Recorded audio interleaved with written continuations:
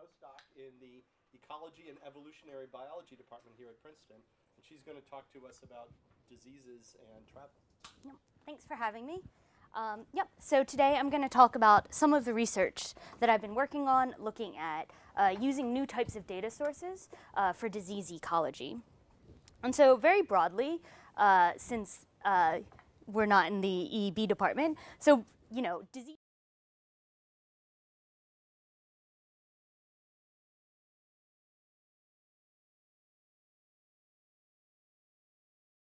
a disease outbreak. But sort of thinking about the human population has been less studied, partially due to a lack of data availability. And so that's the part that I'm really interested in thinking about, is how can we better understand human population dynamics that can better inform our disease models. And so today I'm going to talk a little bit about some of the work looking at quantifying human travel patterns.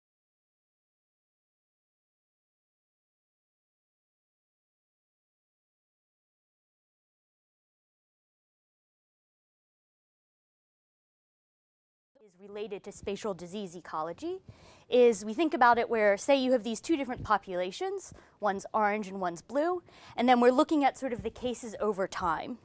And we see some outbreak of this disease in the orange location, and say the disease was never found in the blue location. But then, over time, we see an outbreak there. What we often infer is that somehow there was some introduction event. So somehow the disease went from this orange location to the blue location. And for certain pathogens, that's normally only mediated by humans. So if there's no zoonotic, so if there's not like a way you can get it from a chicken or like a cow or something, and it's just people-to-people transmission, or people are the ones that move it really far, then we'd infer that some of the people who were in that location had moved to this other one, introduced the disease, and then we see an outbreak. And this is particularly important if we're trying to think about public health interventions. So normally, there's a very limited amount of time and money and people to do any type of intervention. So if there's a way we can see how different dynamics in different places are coupled, perhaps we can, instead of trying to vaccinate everyone in both locations, if we do it early enough, we might be able to only vaccinate the people in the orange location. And this has been in the news a lot. So this is a New York Times article that looks about somebody who came from Liberia and imported Ebola into Dallas. So we see that people are traveling very large distances who may be infected and introducing the disease much further away, but also about travel and restricting travel. So a lot of the issues about pregnant women traveling to Zika-infected countries, and should they or should they not be traveling. Or also just specific strains of the disease being imported places. So there's a super gonorrhea, which is terrifying because it's super. That's like pretty much very little treatment. So there's a lot of concern about people who are infected with this going to other places and transmitting it there. But this is not a new problem. So this is a map that shows the spread of the plague in the 1300s that started in Asia and then spread throughout Europe and Africa. And for example, like this one particular route took about like 15 years to go from Burma up to China. So this has been happening for a very long amount of time. And this is just another example. So this is a paper that was written in 2004 that looks at travel between India and Fiji. And so before there were steam engines, it took about 3 months to get between India to Fiji. And then afterwards, once they had this new type of ship, they were able to get there in 1 month. And they were actually able to relate this to disease outbreaks of measles. So measles is a predominantly childhood infectious disease. It's vaccine preventable, but it's very, very infectious. So pretty much if you're around someone who has measles, you haven't been vaccinated, you're going to get measles. And so here they have sort of the length of the voyage in days and the number of immigrants who are taking each of those types of vessels. And we have steamships over here and sailing ships over here.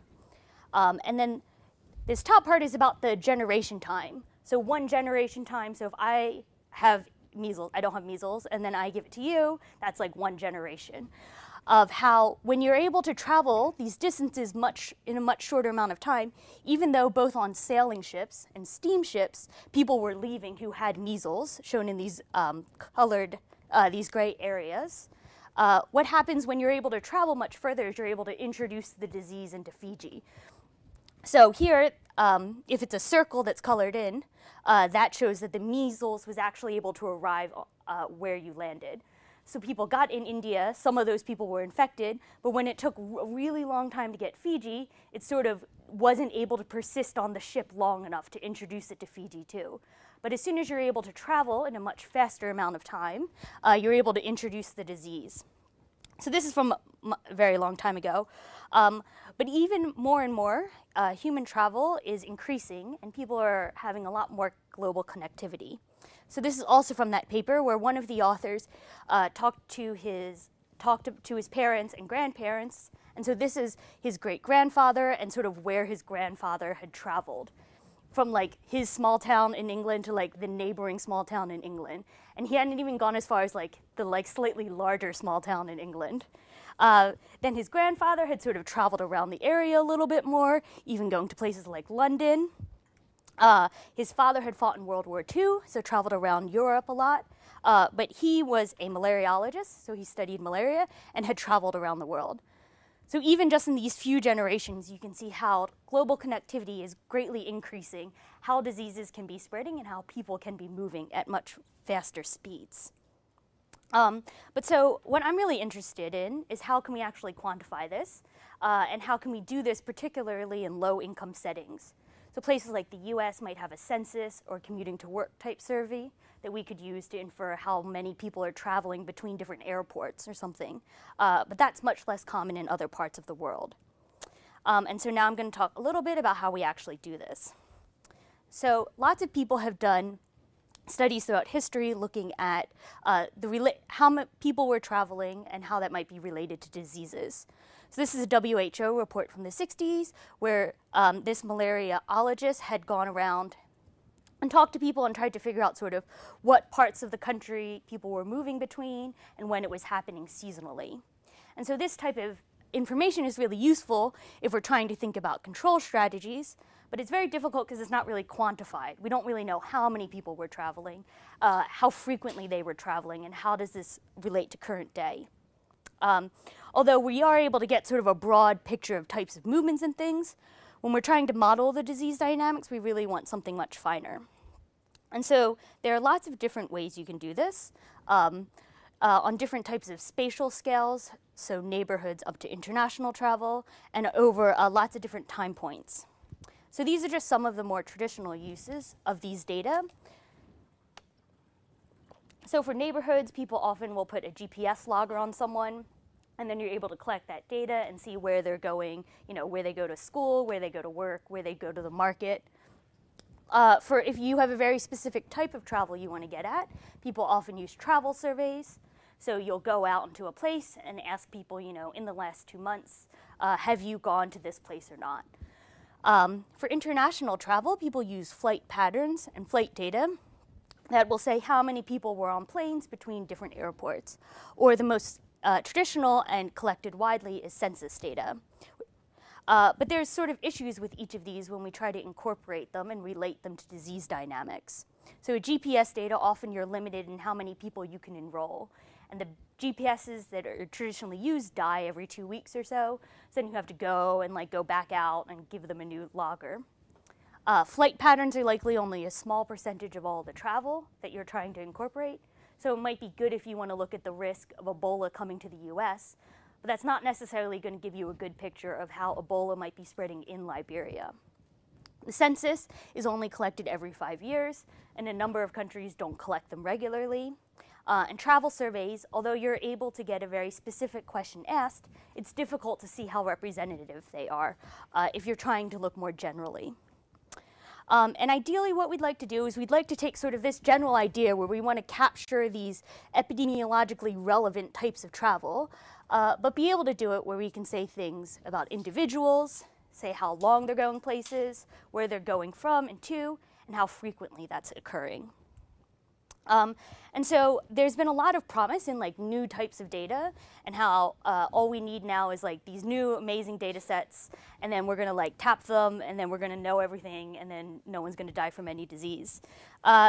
This is a good idea in theory, but part of the issue is I think there's this notion that there's this data that exists somewhere, something, and all we have to do is figure out like how we extract said data, and then we're gonna like use it for our brilliant idea we have, and then we're gonna like be concerned about some sort of disease, we're gonna figure out who to vaccinate, and then we don't have the disease anymore. So I think this like cell is how we talk to mobile phone operators, but I think in reality it's a little bit more complicated. Because in particular, even if you have a gigantic data source that's just bigger than other people's data, unless you have like a specific question and the way you're going to analyze it, it's very difficult to find utility in these data. And so lots of our research has been looking at using mobile phone data, how we can actually extract human mobility patterns, and how we can relate that directly to disease dynamics. And so to utilize these data, we have to sort of coordinate between a lot of people in both academia, industry, government, and public health. And particularly if our ultimate goal is try to inform public health policy or public health training in different countries, we really have to figure out how to work across all these different areas to be able to make sure that the data that's being extracted, everyone knows what it's going to be used for, who's going to use it, and exactly how it's going to be utilized. And also on the public health side of, who is actually going to figure out where they're targeting different interventions, understand the biases that were in these data and sort of the assumptions we made. So I work a lot with mobile phone operators across the world. And these are just some of the people that are in the mobile phone operators that you need to sort of get on board. So you need the people, the privacy people, to say that like this is all above board, it's fine, you're allowed to do this. You need the business people to say that there might be some way that you could possibly have some utility for the company. You need the people who are actually able to do it, and then you also need the public relations people, so when the results come out, they don't say like you were like tapping everyone's phone and now everyone's going to die. You also need like people in academia to actually do all the work. And you need the telecom regulators on board. So depending on the country, it varies what kind of data can be used for what purposes. So we tend to work with government regulators in the beginning, and we highly aggregate and anonymize the data to make sure that it is okay for the regulators. And then you also need some people in public health who you're the ones that are collaborating with, who actually know the disease you're studying about a lot and are able to implement any suggestions you have. And so in particular, all these different groups are really interested in what is the public health application, what will the data be used, and who's going to analyze it, and exactly how is it going to be analyzed, aggregated, and anonymized. And so normally when we start a project, we have to have a very clear, specific question. We want to understand how to optimize malaria vaccination, measles vaccination in Pakistan. And then we're able to get all these different people on board once they agree sort of what scale the data that we're going to be analyzing and what it's going to be used for. So what we use is these mobile phone call data records. And so the idea is that if you have some country and you have the locations of all the mobile phone towers in that country, each individual subscriber, they create these call data records. And so every single person will be anonymized with an ID, and then we know the locations of the towers and where they're making calls or sending texts and when that's occurring. And these sort of show up in these, so most mobile phone operators will store these. These are some call data records that are from Norway, where you have the A number of who's calling, who they're calling for the B number, where it's taking place, what kind of traffic it is, and when it is occurring. And what we do is we utilize these data to infer human travel patterns. So what we do is, so we have an idea of the locations of all the towers, we have an individual subscriber's call data records, and then suppose this person had made a call at Tower B, that's purple, and then at Tower C later in the day, that's orange. And then say they made another call at Tower C. What we do is for each individual subscriber, we infer their most used tower on that given day. So for this person, because they made 2 calls at C, we'd say the tower they used the most was C, and that C was in this broader location that's orange. And this orange location could be something like a village or a settlement or a district. Then say the next day the person goes and makes a call at Tower A, and they make another ones. Then we'd say on day 2 that person was most at Tower A, and Tower A is in this green area. And so then we'd infer that this subscriber between day 1 and day 2 went between orange and green. So the reason we aggregate up the data in this way is partially to anonymize the data further. So we're not keeping every individual's individual like GPS type data. This is much more aggregated, and we're trying to see sort of broad patterns of mobility within a country. And what we would do is we would do this for every subscriber over all the days, and then we'd have an idea of the trips that were taken. So this person, we'd say between day 1 and day 2, they went from orange to green. Between day 2 and day 3, they went to green to purple, and so on and so forth. And we do this for every subscriber in the database often. So it's normally something in the order of millions of individual subscribers that we're doing. And then we're able to aggregate up all of these trips to say broadly on a given day how many people are going between different parts of the country based on the mobile phone subscribers. So mobile phone data is not perfect, and there's lots of different biases that are in these data. So for example, they're not necessarily a randomized sample of the population. You know, the census data might be only every 5 years, but it's powered in such a way that it should be representative. We know that these data are not representative. They're in general skewed towards more urban educated males, particularly in many low-income settings, although that's changing over time.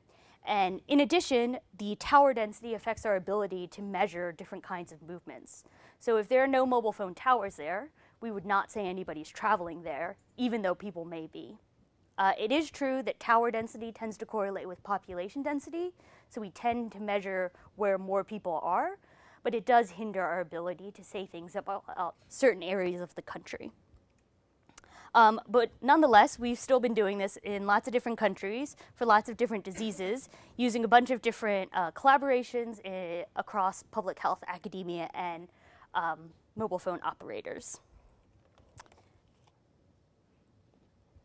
And so some of the basic things that we've been doing is trying to look at what are the biases in these data, how do they compare to other sources of data like the census, how we can model these data, and sort of how do they vary seasonally and things. And so these are some of the general things we've been trying to look at, but now I'm going to talk about 2 specific disease examples. So the first is about disease elimination and control for malaria. This is a documentary that was made by Disney that was about malaria and to kill the mosquito. The Snow White and the Seven Dwarfs are in this movie. It's a little strange. They like spray insecticide. If you ever want to watch it and you have 12 minutes to spare, it's on YouTube. So malaria is a mosquito-borne infectious disease that's caused by this particular parasite. And the life cycle involves a combination of humans, the parasite, and the mosquito. So a person can't give malaria to another person. A mosquito can bite an infected person. It incubates in the mosquito. Then that mosquito can bite somebody and infect them. It's estimated that there are over 200 million cases of malaria, with about 500,000 deaths. And in particular, in malaria, you can be asymptomatically infected. So that means you can have the parasites in your blood, but you might not have any clinical symptoms. Malaria is predominantly in sub-Saharan Africa, as this map shows. And sort of the map of malaria has changed greatly in the last in a number of decades. So this is the map of malaria. So any country that's in green did not have malaria, and all the countries in pink had malaria in the 1970s. Compare that to 2015, and the map has shrunk a lot more. So there's a number of countries who have eliminated malaria, had been malaria-free for a while, or in the process of eliminating or in controlling malaria. And sort of as the map shrinks a lot, we have to think closer about sort of the spatial dynamics and the relationship between the vector, the humans, and the parasites. So there's a lot of different ways we can control malaria. You can spray insecticides to kill the vector. You can have people sleep under bed nets so they're not bit. They're working on a number of malaria vaccines that have various degrees of poor efficacy. Or you can have people access drug treatment to kill the parasite. But human travel, the way it's sort of related to this new idea of malaria control and elimination, is through either malaria resurgence or targeted interventions. So malaria resurgence pretty much just means you have a place and you've been controlling malaria really well, and there's no transmission in that place, so people are not getting infected there. What can happen, though, is if you have enough people who are importing the parasite. So because you can be asymptomatic, so you might have the parasites, you're not sick, you're traveling to a place, they still have a lot of mosquitoes, you're actually able to introduce the parasite back in. So this has happened a number of times in various continents and countries. The other way that malaria control, human travel can impact malaria control is through targeted interventions. So suppose you have your village here and your people in your village, and some of the people work in a forest, or they camp in the forest, or they migrate.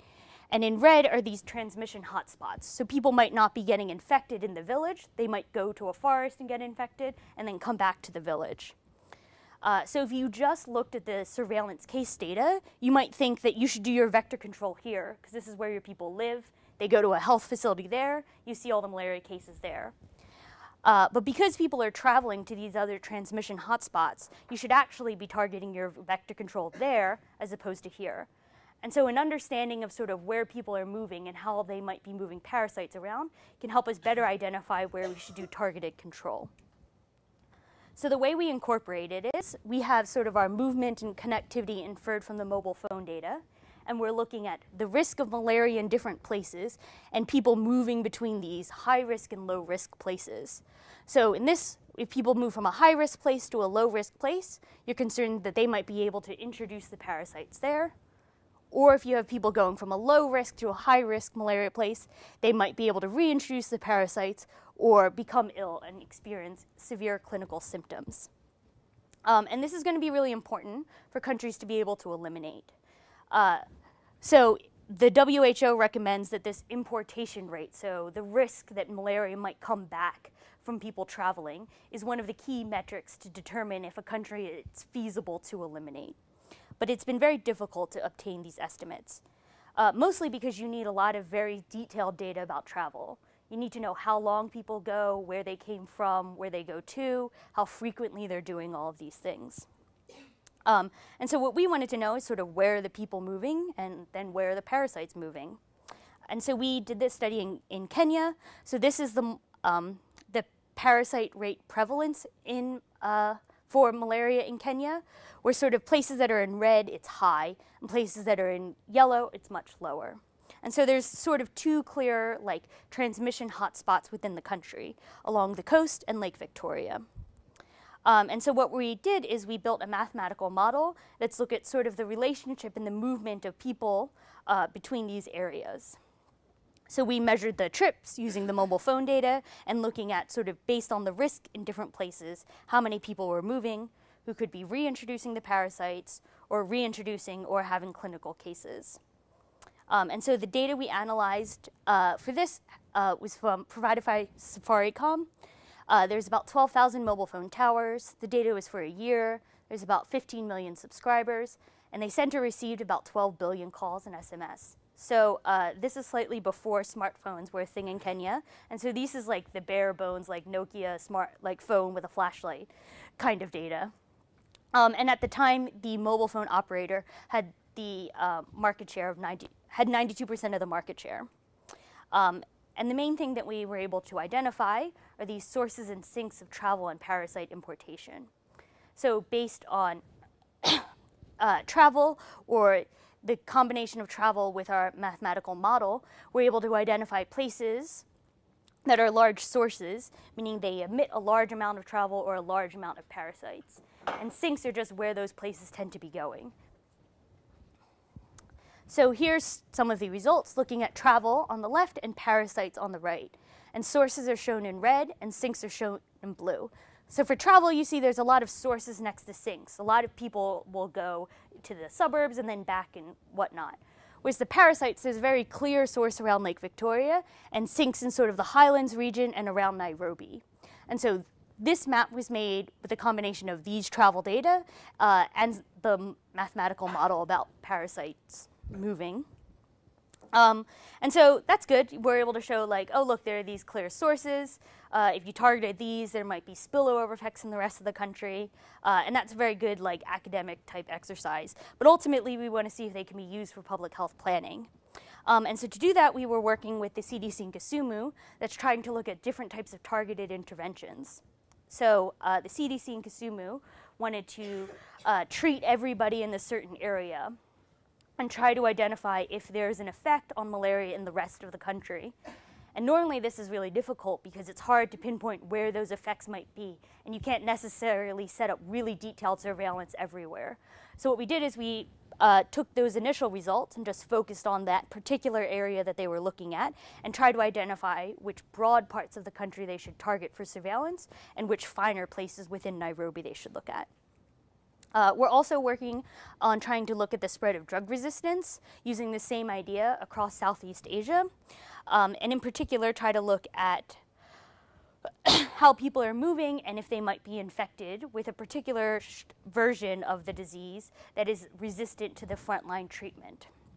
And so for this, we're doing a combination of epidemiological studies, travel surveys, and mobile phone data to try to see how these different types of data sources can all work together to look at the spread of drug resistance. So now I'm going to talk about predicting disease outbreaks for dengue.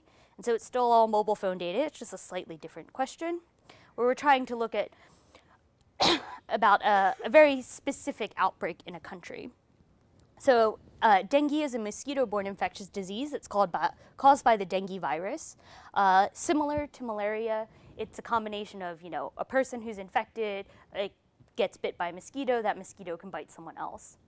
There are a very large number of cases, about 390 million cases per year, but the majority of those cases are not severe symptoms, and less than 1 million cases are dengue hemorrhagic fever.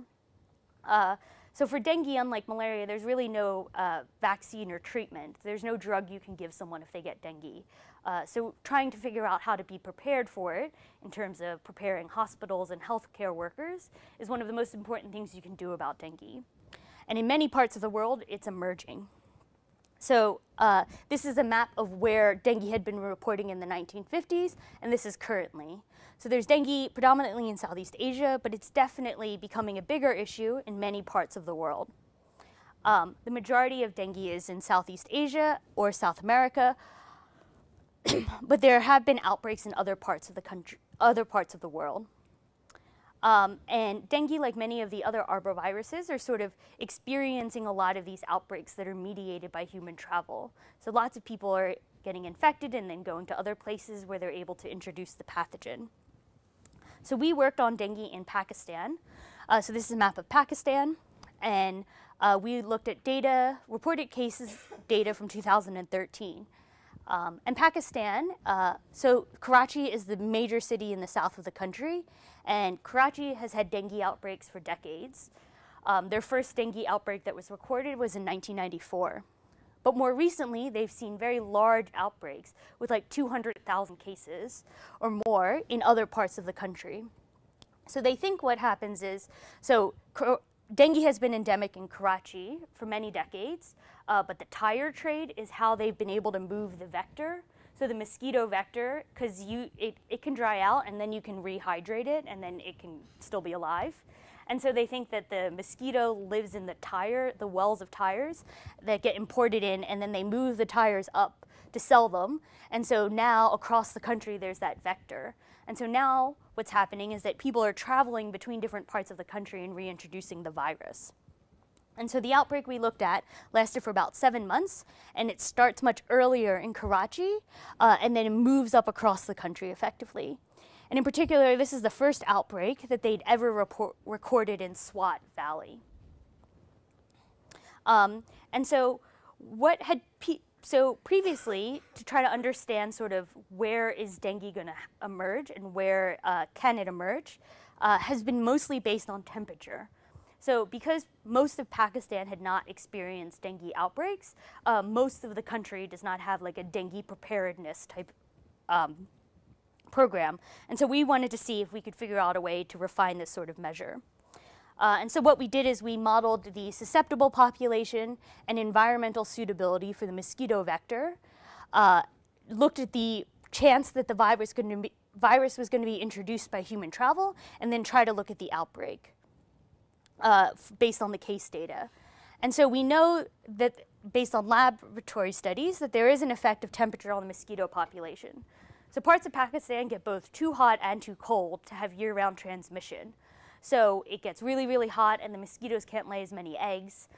So that's likely interrupting transmission. So it's likely that the outbreaks, not in Karachi, are being caused by humans in around Karachi being infected and moving around the country.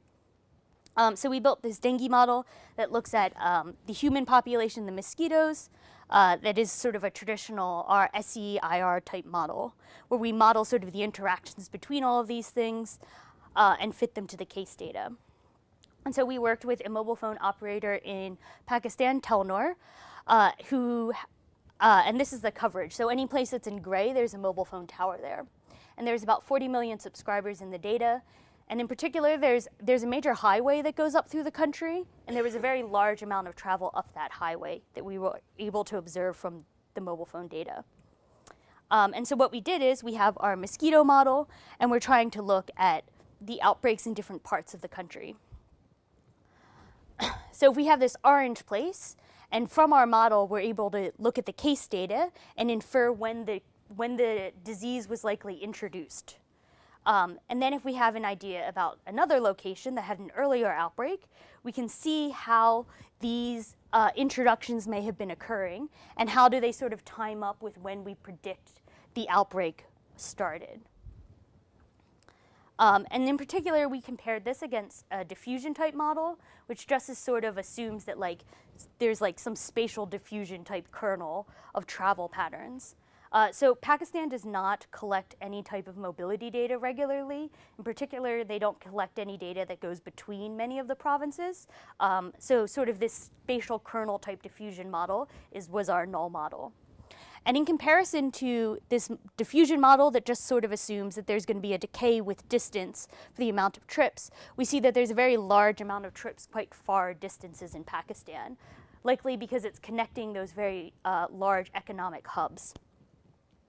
And so what we did is we have our case data, and using the mobile phone data, we sort of predicted when introductions were likely occurring. So we modeled the outbreak in the southern part of the country, and then we're looking at the disease dynamics there, how many people are traveling from that area, and where they're going. So with the mobile phone data, we predict a lot of introductions early in the Punjab area of the country. With that diffusion model, we just sort of think that the disease should be diffusing outwards, and there should be a lot of outbreaks in the southern part of the country. Compared to the actual case data, there are actually almost no cases reported in the southern part of the country, with most of the outbreaks concentrated here, which looks more similar to our mobile phone data. So that convinced me that it was worth to keep doing it. But then we're actually able to look really fine scale at very particular tesseles, which are kind of like counties in the US, of trying to predict sort of how accurate are our estimates for very particular places. So this is for Lahore, where the gray area is the suitability for the vector. The disease data, the actual reported disease data, is in red. And what we do is we infer when the likely introduction occurred. So just using this data and the suitability and our model, we infer that the likely introductions occurred around here. So that means based on this outbreak and the susceptible population, the first introduced case probably occurred within this bound that led to this outbreak. Then what we do is we compare it to when our predicted introductions from both this spatial diffusion model or a mobile phone data. And anytime there's a square or a dot, that means we'd predict at least one introduction. And so in Lahore, both the diffusion model and the mobile phone data are predicting introductions around that area. In that band, the mobile phone data is a few weeks before, but both of them do fairly similar. This is a comparison to Swat. So this is the first outbreak they've ever reported. And it's the same thing where we have the vector suitability in the back, and then in red, the dengue cases. And so we did the same thing where we used the model and the population susceptibility and these cases to try to predict when the introductions occurred. And in particular, the diffusion model never predicted any introductions. So SWAT is just like too far, and there's like too many other places you could be going between the southern part of the country and there. So they didn't actually predict that any cases would be introduced. Whereas the mobile phone data predicts, although this band is very large, it does overlap with them and predicts some introductions around that time. So I think this helps emphasize how using data that's actually like from people can be useful to try to predict how people are actually moving. And so what we did in the end is try to refine that initial map that looks mostly about climatic variables to try to look at that in combination with importations to look at epidemic risk. So if it's suitable for the vector at that time of the year, it's not too hot, it's not too cold, and you have introductions from other parts of the country that have ongoing outbreaks, then we'd say that your risk is high. And so we did this in collaboration with the Ministry of Health to try to refine these estimates about risk. In particular, we've been working with them to try to look at disease risk mapping tools. So is there a way that we can directly work with the mobile phone operator to process the data? So when we did this project, we all flew to Pakistan, and we sat in the mobile phone offices and processed the data and like set up how the data gets processed on their servers. And so their servers can process it and everything. And so is there a way that the data could be sort of processed in the company in real time, goes to the Ministry of Health into these kinds of disease risk mapping tools that looks at where the case is being reported now, can we update where they might be getting imported to? So some conclusions. So human travel sort of impacts disease dynamics by introducing the pathogen into susceptible populations. I talked mostly about mosquito-borne diseases, but this is true for lots of other ones too. And sort of an understanding of actual human travel patterns and behavior can be used on fine and coarse spatial and temporal scales to inform our disease models and inform our disease prediction. And ultimately, the hope is that these can all be used for public health planning and policy. So there's a lot of people who I work with on this stuff, particularly people at Princeton in EEB, and there's a very large number of funders. Thanks.